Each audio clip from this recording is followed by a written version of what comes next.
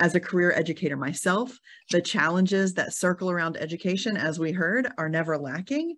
But then innovation is always possible when that's the case.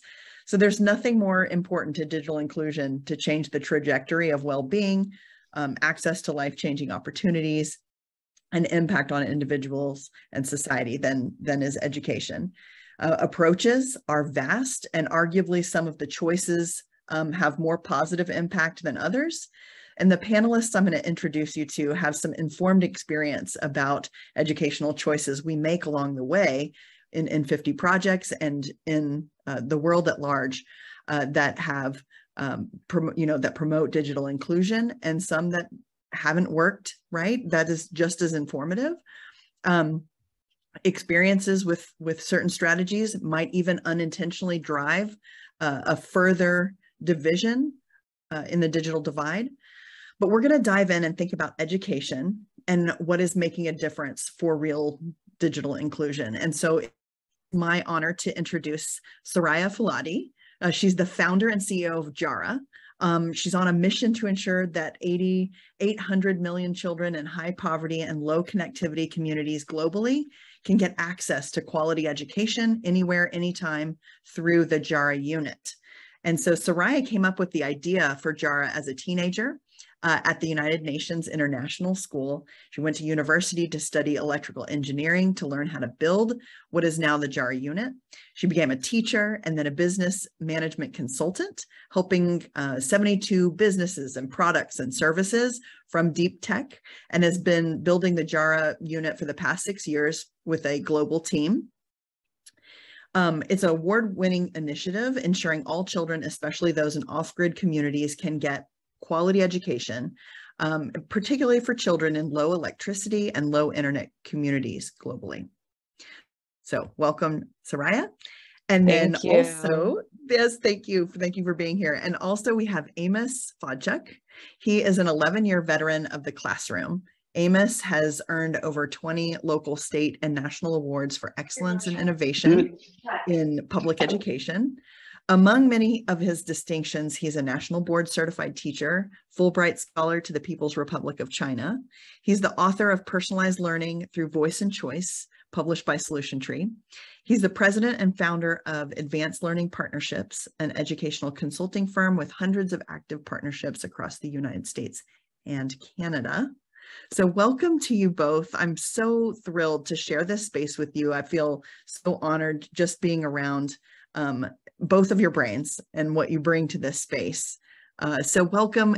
Do you mind? I know I did a little introduction of you, but I'd love to hear a little bit from each of you just about what is on your mind lately? What did I leave out in your introduction? And yeah, just where is your focus right now? And then we'll dive into some questions. Let's start with you, Soraya, if that's okay. Okay, great. Wonderful. Thank you so much for having us here, Erin, everyone at N50. And just want to say hi and shout out to our teammates who are on this call today too. We wouldn't be anywhere without our incredible team at Jara. Great. So is now a good time for me to show a few slides to share a little bit more about our work at Jara? Fantastic. Let me go ahead and make you a co-host. I was going to do that, but I got all lost and all of the conversation was so good. Amazing. So let me do that right now. Thank you. Actually, Angie, I might need you to help me with that. You could make Soraya a co-host. Thank you. Amazing. Thank you. Wonderful. Okay, great. And there you go. Can everyone see this? Yep, looks great. Wonderful. So welcome to Jara. We are on a mission to close the digital divide globally through our off-grid K-12 education solutions. So currently we're in this huge global education crisis. During the pandemic, over 815 million children lost their education for about 2 years, with children in the Philippines only returning to the classroom just 2 weeks ago. By 2030, learning loss will have a huge economic impact. Before the pandemic, it was estimated to be about 129 billion. After the pandemic, the numbers shot up all the way to $17 trillion. So we spent a lot of time globally doing research, listening to communities in, very high poverty, post-disaster, or even refugee camps globally. And when we were doing our research in post-disaster Nepal in Gorkha, which was the epicenter of the earthquake, we met an incredible young student named Sanjana. Unfortunately, she lost her school in the 2015 earthquake, and she was put in what is known as a temporary learning center. So these are kind of these like not well-built sheet metal structures that are only supposed to be there as a replacement for the classroom for only 3 weeks until classrooms are supposed to be rebuilt. Unfortunately, disaster relief isn't designed to rebuild infrastructure in the community. It's designed to ensure as many people stay alive right when a disaster is hitting. So there's a lot to be desired in terms of infrastructure rebuilding. So in the past 30 years, over 300 regions that have been hit by natural disaster have not had infrastructure rebuilt. And this number will climb with the increase of climate disasters. So this temporary learning center is still the main school that these children use all these years later today. She only gets access to about one teacher for 25% of the day because there's only 2 teachers for the whole school. So she spends most of the day doing self-study, but unfortunately she's redoing workbooks and textbooks she's already completed because of lack of access to resources. She's still in that same situation today, but during the pandemic, she didn't even have access to distance learning, alongside about over 77% of children in Nepal. Only 23% of children in Nepal had access to distance learning. And that number is not unique to Nepal, and the situation is not unique to Nepal. One of the main issues is, these communities are very, low connectivity and mostly off-grid communities. So while amazing initiatives like tablets, smartphones, and laptops may work well as distance learning solutions in more on-grid communities or more connected communities, they don't really work in these off-grid communities. So we've spent many years spending time alongside communities globally, putting our ears to the ground, co-creating the correct solution alongside these communities that fit exactly what they need. So please meet the Jara unit. This is our off-grid charging e-learning device that could teach any e-learning content in any language, anytime, anywhere. It charges fully off-grid, as you'll see, with crank power on the side and solar cells on the back. We've designed this to be incredibly durable, so this can last extremely long time and also be able to last really hard terrains through, a refugee going to their new host country, for example, all the way to someone in a very turbulent place in a post-disaster zone. And we've designed an IoT system to do updates and pull data without even needing access to internet too. So this is updatable too. And we have local programming on the ground for this too. So this is what we're currently building. We're heavily research backed too, thanks to 6 years of Stanford research on how effective is teaching through off-grid charging e-learning devices that are in tablets, smartphones, and laptops. And all of our e-learning content, we are focused on K-12, specifically with the first goal of theory of change to ensure children can pass national exams, because in many countries, if children fail national exams, they get kicked out of the school system.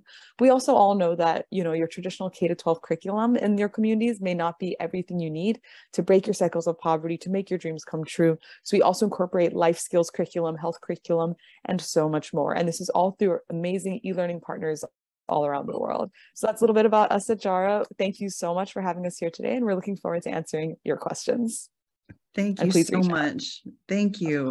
That was a great overview, and I was kind of sketching out a diagram, which is a skill I learned really well from Amos. Actually, he is the whiteboard sketch it out guru who has advised me many times.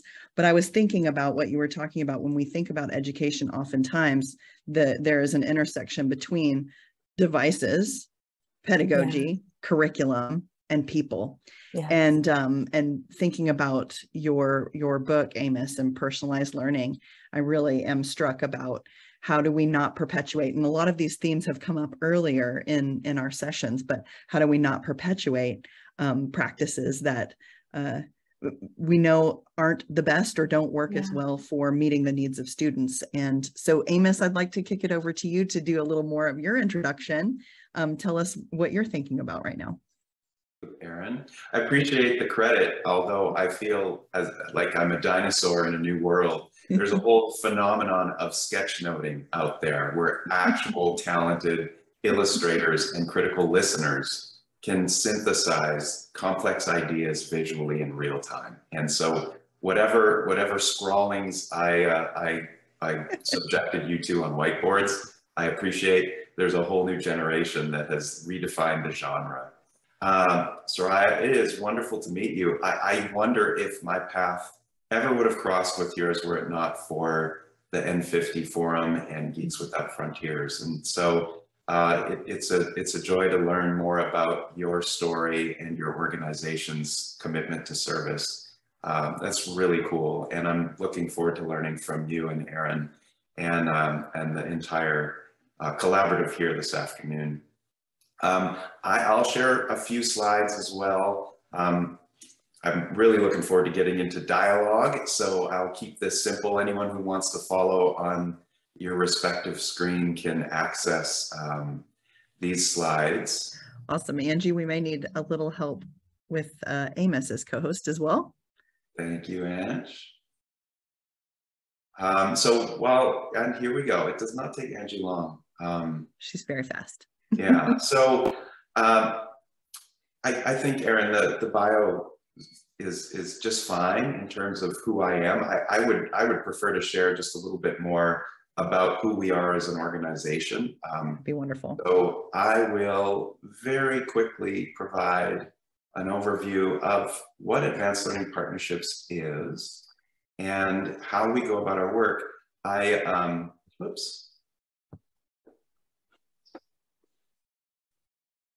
Let's see, can everyone see okay? Yep, looks great. Lovely, okay. So Advanced Learning Partnerships is in its 13th year of existence.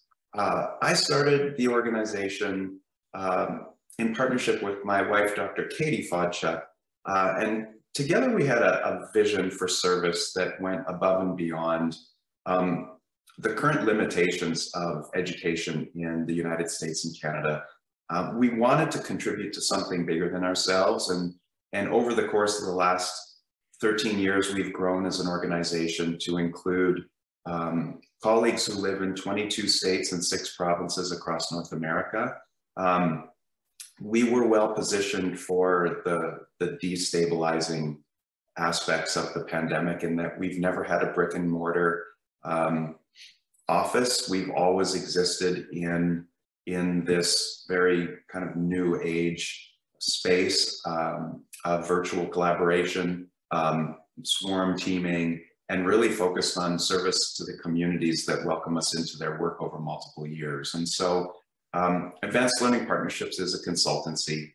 We have 27 unique services really designed to help organizations of every size, every geographical location to build the local capacity that enables learner-centered models to start, grow, and ultimately thrive. And so we've been honored to serve hundreds of communities over the years.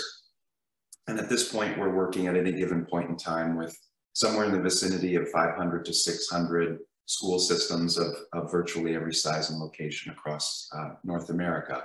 And so as I was listening to the conversation before ours, I heard some really important and urgent kind of commitments to understanding what we're going after at scale. If we don't define our terminology, very quickly we find ourselves limited and siloed by interpretations of nouns and verbs. And so I pulled a couple different case studies that I just want to walk through very quickly that show how inclusion and commitment to local nuances in community are actually the force multipliers that contribute to scale. And the top-down mandates in education very rarely produce scalable results because we're not taking into consideration the nuances and the important strengths that communities have and can bring to the table when it comes to crafting authentic and scalable and sustained solutions. So I want to start in Virginia, and then we'll move to North America. Over the course of the last 4 years, Advanced Learning Partnerships has worked very closely with the Virginia Department of Education and a number of other Virginia nonprofits to scale an initiative called the Virginia Leads Innovation Network, or VALEN. The outcomes are focused on ensuring that deeper learning outcomes are accessible to every learner through active student engagement. And so that terminology sounds buzzwordy, but we've worked very carefully with the department and our partners to very carefully define what that looks like operationally. So a critical lesson that we've learned and that we apply in all of our partnerships is, prior to operationalizing around anything at scale, it's really important that your partners and your stakeholders have a common understanding of what the language is, what the key terminology is, and what it means to them. Very frequently, we find that initiatives do a great job of communicating what the language is relative to the initiative, but the work in translating what that means for parents, what that means for students, what that means for teachers and school district administrators often gets left unattended. It's especially important when you're thinking about the proximity of communities relative to cities. And so the difference in access between rural, between urban, between suburban is important, and that those differences were exacerbated through the pandemic. And in some ways, we saw the growth of VALEN just through the fact that this is a 4-year initiative, and that we started with one cohort that grew into a second, a third, and 3 weeks ago we just launched our 4th cohort. The scale of impact of a network is key. So within the span of a state that serves over 1.3 million students through public education, through this very careful alliance building, we've been able to reach 80% of the school divisions across the Commonwealth of Virginia, serving well over 850,000 of those students. By no means are we done, and we don't aspire to claim that we've solved for anything yet. The critical element here of the VALEN network, from my point of view, boils down to a few truths. If we're going to use the term inclusion, and if we're going to apply a standard of excellence that meets the challenge of being inclusive for children, we have to practice that with adults, understanding that teachers are gatekeepers and that schools are either accelerators or restrictors to innovation is a key design concept that we need to keep in mind when we're planning our implementations. Ensuring that educators are able to meet with one another is a critical non-negotiable. Teaching can be one of the loneliest professions if you never feel like you can leave the classroom. Likewise school, likewise district. And so ensuring that the permission to innovate within a network is reinforced, that forces inertia to be acknowledged and to be challenged. This is a coaching-based initiative, and so we have a team of very talented educational coaches who are engaging over the course of multiple years the leadership capacity development of hundreds and hundreds of superintendents, principals, lead teachers, and district administrators. By building that local leadership capacity, we are in a position to support sustainable growth in the communities that will mobilize around this common language that we make an investment in.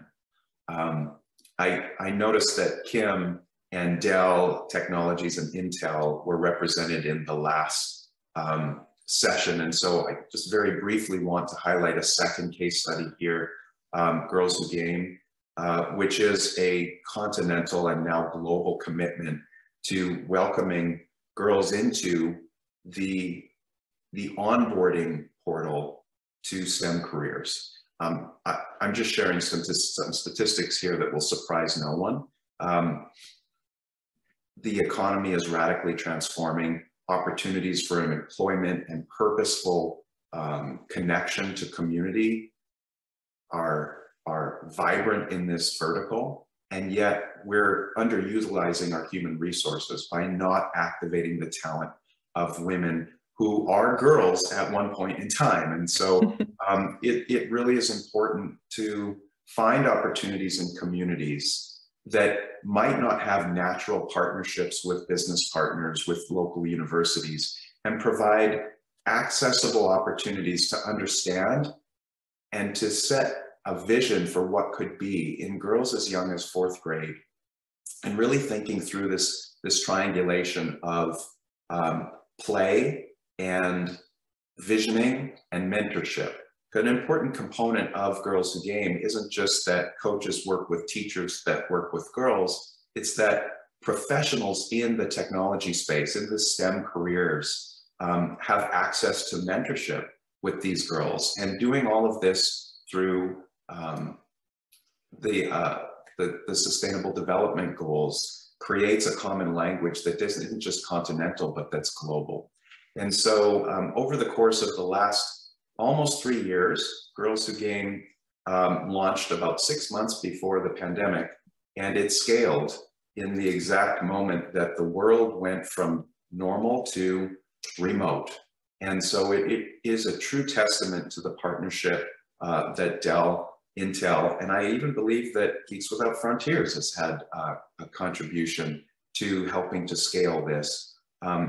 ALP has contributed through ongoing coaching to the teachers who lead close to 300 clubs that serve over 3,000 girls in 4 countries, 3 languages, and we're really just beginning our commitment to scaling this. Dell Technologies and their ESG partner have been instrumental in working with Microsoft, Intel, and other partners in creating the opportunity for girls, teachers, and schools to contribute to this process in a way that isn't just strategic and powerful, but also a lot of fun. So that was fantastic. Thank you. Thank you for sharing that and bringing up this sense and the challenge around scale. And Soraya, I feel like you and I had a conversation a while back, and this is not in our pre-planned questions. So I hope you all are okay with just kind of going with some of these concepts that are coming up. But this idea of scaling a network that you beautifully illustrated, Amos, with your maps, but thinking about a network in terms of people power, right? And the challenges around doing that, but thinking through the scalable opportunities of building a network. And Soraya, you talked about, I think they were called Jara ambassadors. Am I remembering that right? Yes. But and then thinking about the coaching models, Amos, is and Jara, could you share with us your thought process around the sustainability of a model of providing true transformative connectivity through your network of people, and what was the thinking behind that as a potential solution? Did my question make sense? Yeah, do you want to start, Amos? No, go ahead, Soraya. Feel free. Okay, great. Yeah, so just to share a little bit more about our Jara Ambassador program, how did you decide that was an important component of sustainability for the project? Of course, thank you. So thank you so much, Erin. So at Jara, our Jara Ambassador program is a program where we hire local community members within the communities that we serve who are in charge of the Jara program. So they're in charge of doing distribution, maintenance, teacher and student support, updates, and serviceability of the Jara program, and also coaching of the students and teachers through this. There are quite a few reasons why we decided this is one of the most core and most important parts of what we're building, is because when you're working and supporting and building with very vulnerable communities, it's so important that the initiative is local facing, and it's created by the local communities, because they deserve that agency, they deserve that empowerment to be able to, working on solving the problems in their communities as local community members. And especially for distribution, it's, within the humanitarian space, any physical object handed to a vulnerable person, that's known as a handout. It's so important that that is done in an empowered way. Mm-hmm. And one of the most empowering ways to do it is through local community members handing out the handouts to other local community members, instead of a foreigner coming in. Because imagine if, we're all just sitting here and a stranger just storms through the door and drops off a wheelbarrow of bricks and hands you one, takes a picture, and it's like, this is going to save your life, and leaves. Your chance of adopting that brick is near zero. And also you feel kind of offended too. You're like, I was just enjoying my day in the cafe or whatever, and then suddenly this happened. So, we really want to make sure it's an empowered process, but also a sustainable system. With the Jara ambassadors, they do updates and pull data from the Jara units back to us and back and forth every 3 days. And that's how we're able to do our measurement evaluation system, support the students and teachers as best as possible, because this is a teaching tool for teachers and a learning tool for students. And also this is an EdTech solution. And, some of the failings in past EdTech solutions is that the onus is put on the teachers to run the whole program and implement it and learn and just be in charge of the EdTech on top of their education and running the classroom and more. That's too much for a teacher. Their jobs are extremely hard, and we need to have other people supporting the EdTech side of this. So we also have the Jara ambassadors just support to run the actual Jara program to supplement the teacher and the students. So that's some of the core reasonings behind this, and that increases sustainability because now, the students have a coach, someone checking in, supporting their use of this every 3 days, and same with the teachers too. So that's a little bit behind the Jara Ambassador program. Thanks for that. And Amos, I'm hearing so many connections between some of the struggles around the technical implication and the coaching and pedagogy side, and how those two things come together. Maybe this is an opportunity to talk about some of those challenges. It looks like Michael's asking for some insight into the challenges that you see as well, coming from that coaching perspective. Yeah, in particular. And Soraya, everything that you shared around the intersection of EdTech and humanism is really where the rubber meets the road, right? Like finding the right balance of turnkey and customization and human voice. That sounds a little aspirational, but when it really gets down to the level of implementation analytics, if you don't have metrics that go beyond just simple usage, then you're going to get lowest common denominator threshold attainment, and you're not going to get to higher levels of proficiency. You're not going to get to autonomy beyond the intervention. And so that's ultimately where we've chosen to specialize, is by being technology agnostic, initiative agnostic, and learner-centered and pedagogy forward, right? And so everyone in our organization brings amazing experience and skill as accomplished teachers and principals, superintendents, coaches, school board trustees. And so we bring this really diverse range of experience and skill, and we team up continuously in near infinite configurations based on the evolving needs of communities. And so we're not focused on interventions per se. We're really dependent on the local capacity of communities, because our goal is not to be an outsource. Our goal is to be a partner in building the human capacity that can exist within an organizational infrastructure. And so the profile of our partnerships tends to be multi-year, because we're very intentional about customizing to the strengths that a community has. We mobilize around an appreciative inquiry lens, so that we're focused on anchoring the community's early success in strengths that they have, and then finding strategic ways of bridging gaps and working toward future state outcomes through the capacity building that can be achieved through strategic consulting and coaching. And so, Michael, a lot of the challenges that we run into are organizations that want to run fast, as opposed to really adopting the discipline of building a critical foundation that can then be scaled.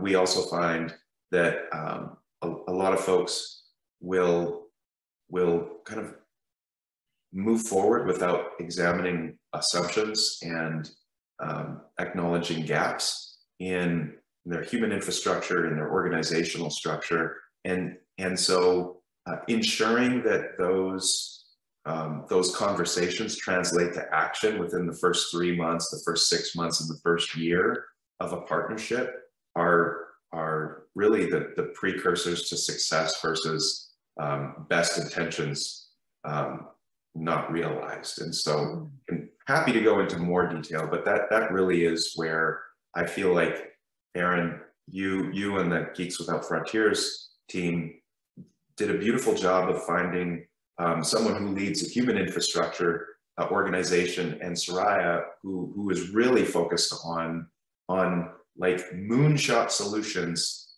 through the purposeful application of technology tools that will exist in real environments that can authentically answer the question of inclusion. Yeah, Thank you. Well stated, Amos, and that really brings me to this question about emerging trends that you both see from your two different lenses, right? What is something in 2022 that we just can't ignore when it comes to digital inclusion in the education space? And to kind of preface that a little bit, yesterday we had a speaker who had a hunch that mobile technology for teachers is the direction that we're headed, particularly in rural Africa, right? That he really, was thinking that that's the most sustainable way is to have a mobile phone in the hand of a teacher versus trying to go one-to-one for all students, increasing the need for power and solar. And so it was interesting, right, to hear people consider, this is a hunch that I'm seeing by living in community and observing the lived experiences of the people that I'm with in the communities. So what are some hunches that you have that may or may not be connected to that example, that when it comes to digital inclusion, we can't ignore right now? What kind of comes to mind for you? Yeah, Soraya, wonderful. let's start with you. Thank you so much, Erin, for that question. I think it's extremely important. So for us, our biggest, what data even proves right now too, is we have to meet communities where they are today and support these students in these communities today where they are. We love the idea of the world being connected. We love the idea of increasing connectivity everywhere. That's great. And also the timeline of when we'll actually reach global connectivity could look like 15 years, 20 years, or even more, right? That's a whole generation just lost if we don't try to intervene to support these communities with their access to e-learning anytime, anywhere. Because the consequence, look at that, about 800 million children just fully out of school for 2 years, right? We cannot do that ever again. That is not okay. And the loss of learning and the consequences of that are humongous. And these are so many lives getting affected. And, there is an increase of climate disasters going on. There are increases of things like pandemics and more. We need to meet communities where they are today, which is supporting people in off-grid communities, supporting people in low internet communities, co-creating the correct solutions that they actually need anytime, anywhere.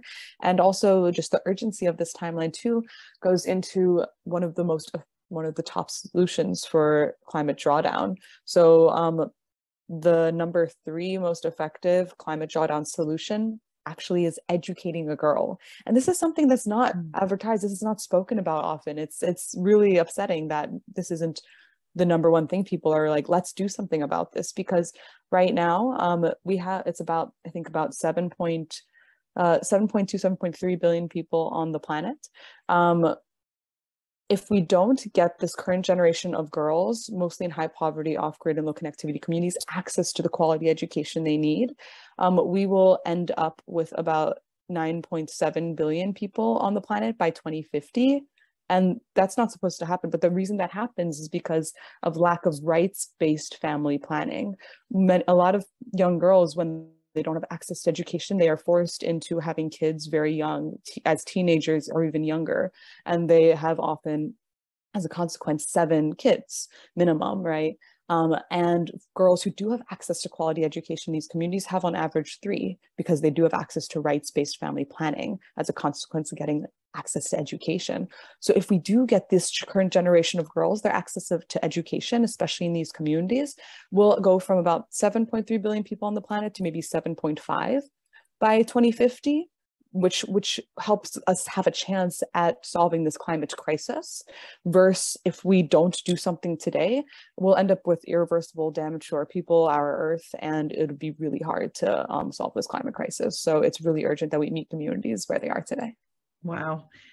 Thank you for making that you're reminding me of this conversation throughout the day and this tie of education and the implications that are huge. And starting off, I think it was maybe it was yesterday when we were talking through the disaster and resilience session about the key to conservation of the earth and climate change is education.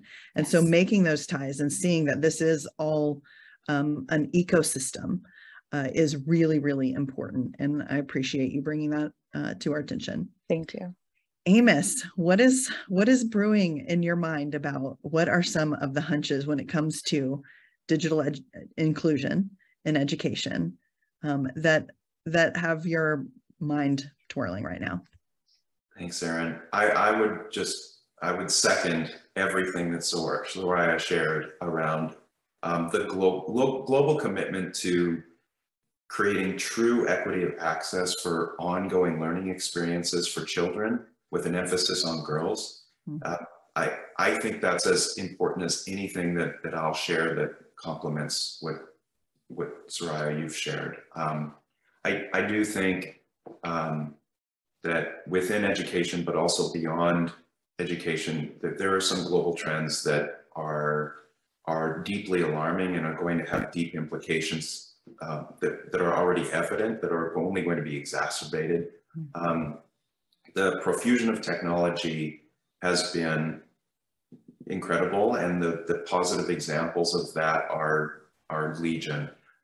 What we spend less time talking about and previewing the data that is becoming increasingly robust and conclusive is that human beings are not thriving in the midst of this unrelenting technological kind of revolution, and communities and humans are not evolving at the same rate of innovation that our technology systems are. And we're seeing that in the reduction of middle class cost of living allowances for families in all countries. We're also seeing a tremendous assault on the health of human beings as a result of exposure to technology with an emphasis on social media and really just spending too much time engaged in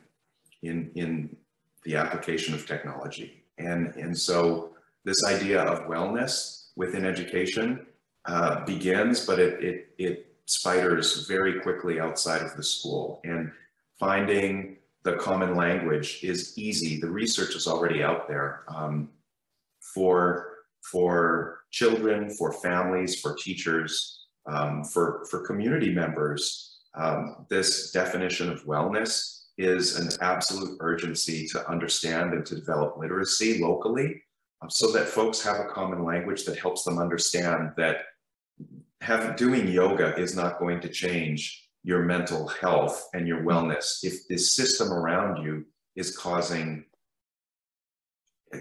scaled hardship that you can't resolve. And so we're taking an organizational and a systems lens to understanding how humans exist in systems and how the system must evolve in order for the outputs produced by humans to become more purposeful. And so we have on our team a number of data scientists, a number of organizational psychologists who are innovating and creating systems level resources coaching, support, and consulting that will help organizations evolve to create more purposeful blends of technology infusion and connection to the community, connection to the physical world, connection to nature, and connection to self. And so I'll pause there because there's a lot that goes into that, but that's really all I'm thinking about is how can we create a more humane experience in learning and not putting so much emphasis and onus on the individual setting the goals. It has to be the organization that creates the readiness conditions for humans to thrive. And right now we're putting way too much pressure on teachers, on principals, on families, and on kids. Ooh, that is a lot. That's a lot to unpack. There is a lot in what you said. So much resonates with me personally, thinking about the concept of psychological wellness as being, at least in my research and looking at psychological wellness consisting of a sense of autonomy, a sense of competence, and a sense of relatedness with community. And when any of those pieces are missing, there's an imbalance in place. And so in the lens of education, and thinking about girls, right? And having a level of autonomy or agency to make decisions and to endorse those decisions. It's huge. It's huge. And then that, while that is individualistic, it is a system. It's part of a bigger system. Looks like we have a question. So partnership has been a thread running through this and in all other previous sessions. What types of partners do you have and or do you need to get to scale, to take some of these ideas, crucial ideas, and move to scale? What's coming up for you? Great. Yeah, I can start. Well, firstly, thank you so much for that question, David. Yeah, so for us, partnerships is the name of the game. It's not one initiative that'll solve the global education crisis and solve this digital divide. It is many, many different initiatives coming together to make it happen, hence why the N50 project is just so incredible, and we're so honored to be part of N50 project. So firstly, the N50 project is one of our proud partners that we're very grateful to be part of. Beyond that, corporate partnerships have been one of the most important types of partnerships for us, who have been able to give us, access to resources and the systems we need to be able to take this from where we are to launch, to scale, and more. Some of the partnerships that we really do need now more than ever are funding partnerships, those who can help us get the resources, the funding we need to take this from where we are today to where we need to go. It's just the truth that, women-led initiatives and women of color-led initiatives get less than 2% of funding, which is just ridiculous, right? Women of color-led initiatives, we get less 0.2% of funding too. So it's just so important that we get access and we get the support from the people here who could help us introduce us to the right people, who can be our advocates, so we can get this incredible initiative from where we are today to where we need to go to help hundreds of millions of children globally. Great point. Thanks. Thank you. So the P in ALP is partnerships, and we are nothing without our partners. And we have a history of partnering with organizations over a long period of time, as I mentioned earlier. One of our longest running and most strategic and valued partners is Dell Technologies. We've worked together very closely for 12 years, and that relationship has been deeply rewarding and complementary in that Dell Technologies brings this amazing network of educational communities and relies on advanced learning partnerships to execute on the pedagogy, the intersection of pedagogy and curriculum and assessment, and in some cases, but not nearly all, technology. And so we've really enjoyed and work hard and are deeply grateful for that partnership. We also work with a number of nonprofits and governmental agencies around the implementation of scaled initiatives. And so Advanced Learning Partnerships is a very specialized entity that focuses on implementation and execution. And so the partner profile that we find works best with us are organizations that are brokers, that have access to rich and vibrant communities, that have the established trust to welcome us in at a strategic level. We also find that organizations that have a clearly defined vision and mission and common language framework are easiest to work with at scale, because they know what they want, what they're going after in terms of outcomes. And because we customize our supports to measurable outcomes, it makes us very easy for us to operationalize around a vision that is aligned with our own values. And so we tend to have a very small number of dedicated partners that are complementary to our implementation capacity. And that is exactly why we're very grateful to be part of this collaborative, because it takes what we do within the United States and Canada and force multiplies it across the globe. Thank you for that, Amos. And you're really making me think about a conversation this morning about digital literacy and being connected to a common language. Our speaker, Dr. King, was saying digital literacy to her had an implication of being digitally illiterate. And is there a better term to use? And some different things were kicked around digital empowerment and getting laser-like focused on what those outcomes are. So as you know, N50 projects, they are designed to ultimately solve connectivity challenges, but through meaningful adoption. And they're often initiated around a community need that is around a particular area. It might be telehealth focused. It might be focused on agriculture, as Kevin mentioned in our previous session. What educational connections do you make across sectors that we might learn from?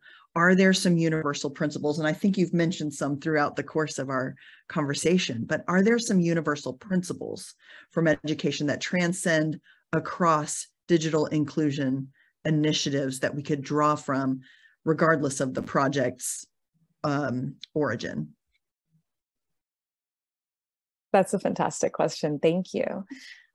So I think one of the biggest core ones is listening, right? That's huge in education, but it's equally as important when we start figuring out digital inclusion, is listening to the communities that we're looking to serve and support and create with, right?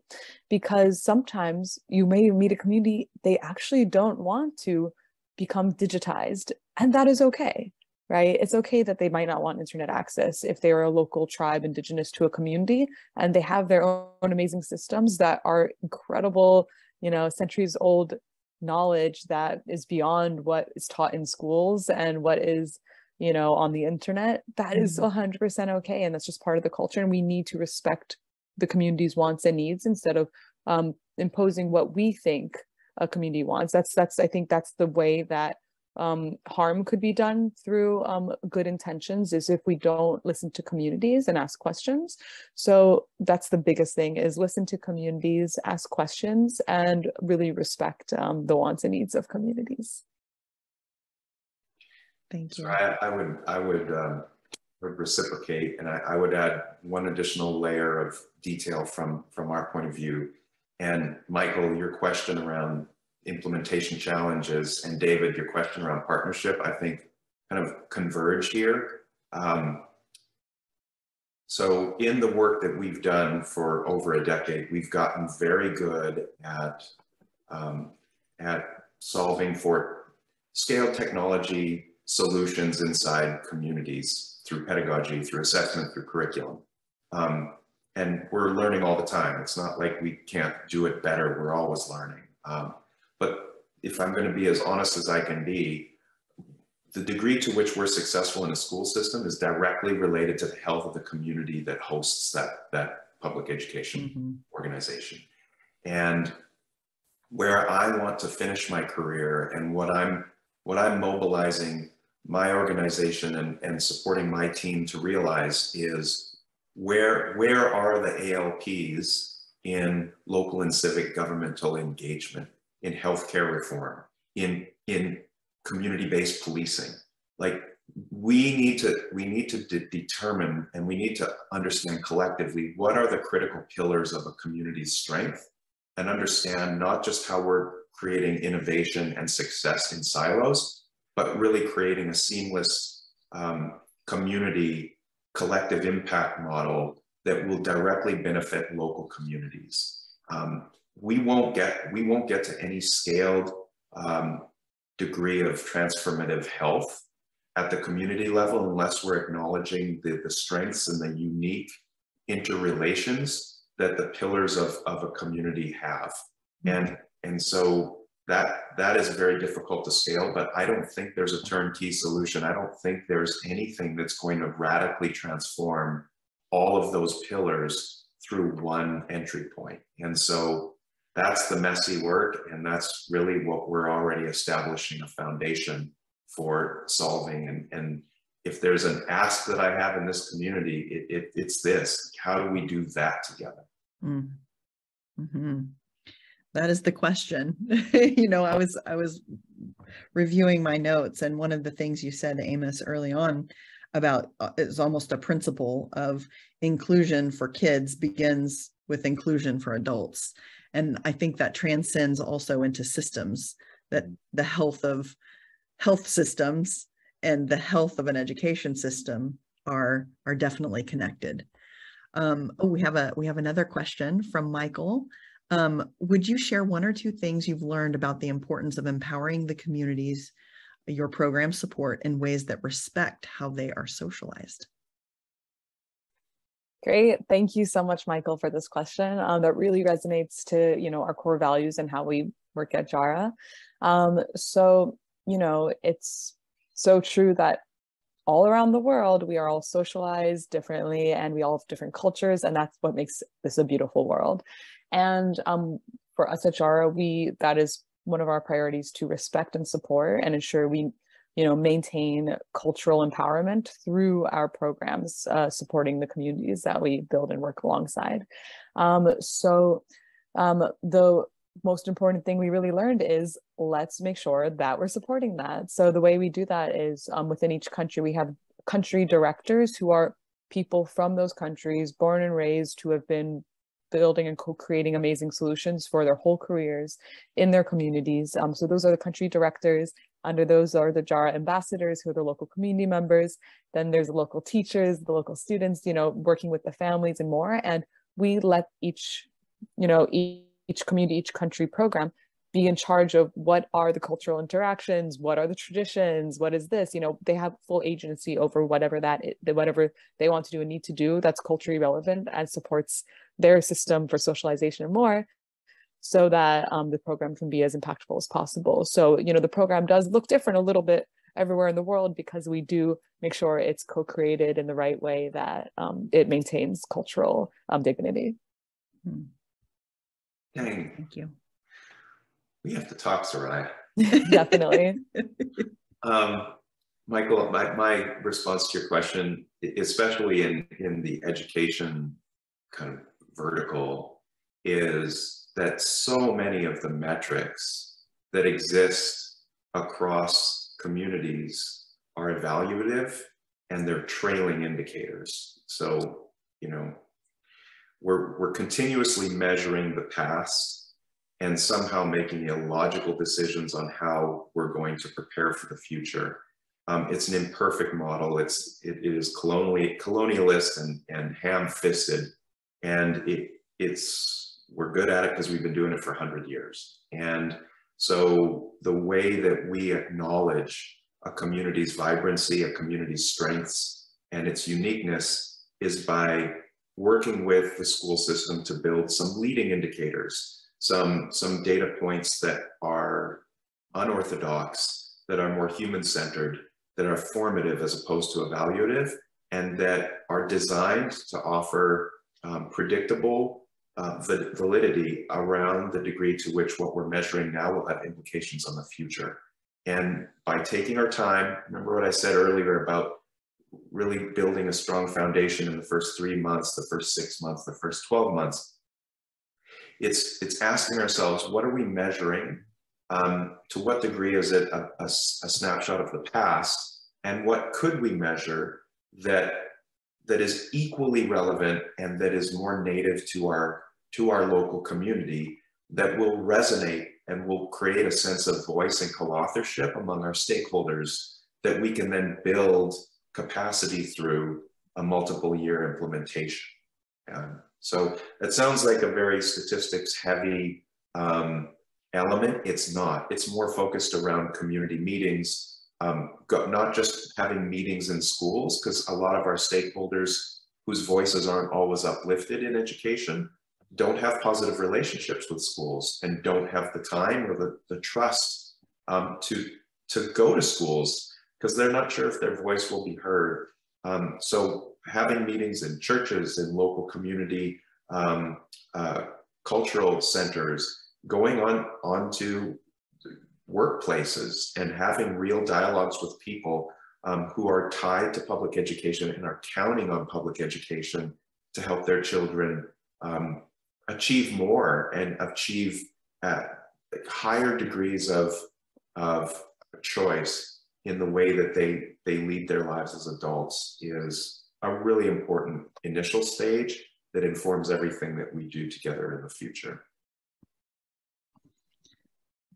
So I hear so much. The theme of co-creation, co-authorship. It really is something that, and this idea of metrics. It's almost like you knew what the next session was. We're moving into impact and measurement and really kind of examining those systems. And so this is a beautiful kind of transition into that. We're so thankful, as David says in the chat, we're definitely just thankful and grateful for both of your time today. Really want to continue this conversation with our partners and continue to inform our N50 projects to bring this spirit. I think it's at the center of our framework for N50 projects is to have that co-creation and engaging with communities where they are, what is important to them. Thank you, Michael, for that question, because it is truly one that should drive everything.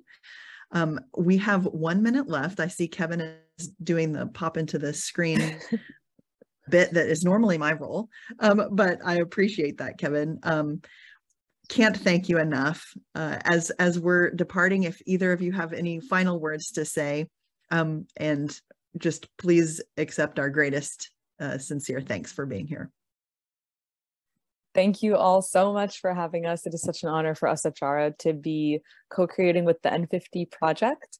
And, you know, if there's one thing you think about today is, what am I doing to ensure that educating a girl is one of my priorities in the way I create impact in the world? So thank you all.